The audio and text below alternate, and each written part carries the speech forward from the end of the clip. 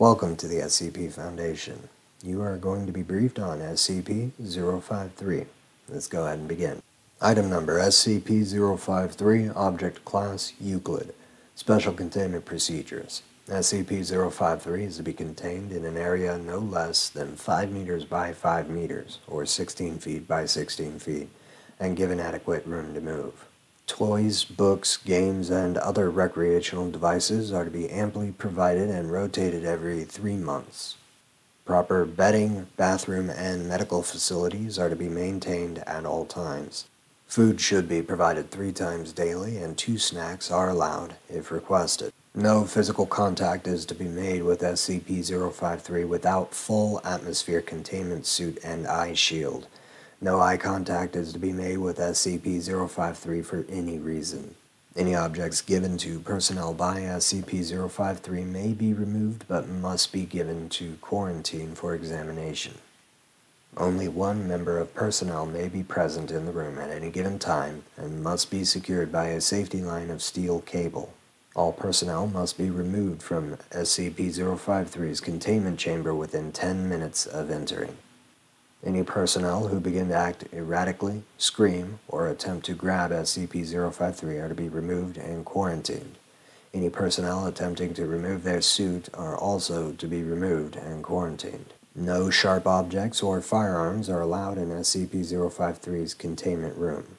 Description: SCP-053 appears to be a small 3-year-old girl.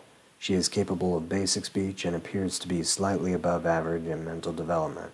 She has a generally pleasant personality and rarely seems upset, becoming agitated only in the presence of groups of people. Any and all humans over the age of 3 who make eye contact with, physically touch, or remain around SCP-053 for longer than 10 minutes will rapidly become irrational, paranoid, and homicidal. Most, if not all, of these feelings will be directed at SCP-053, and afflicted subjects will attempt to kill SCP-053 after first killing or driving off all humans visible to them. Those attempting to kill SCP-053 will suffer massive heart attacks or seizures and die seconds after doing any physical damage to SCP-053. SCP-053 will regenerate almost instantaneously from any wound, regardless of severity. SCP-053 appears wholly ignorant of these effects and ignores any and all subjects affected. When questioned about the effect, SCP-053 is incapable of response.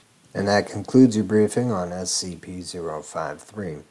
Needless to say, it would be handy to know how she regenerates so quickly. However, if we could remove the part where anybody near her wants to kill her, that would be great as well.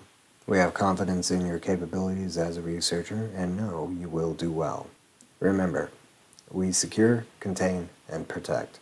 We die in the dark so that they may live in the light. Thank you for watching. If you enjoyed this video, please give it a like, subscribe, and ring the bell if you'd like to see more. If you didn't enjoy this video, go ahead and leave a comment as to why.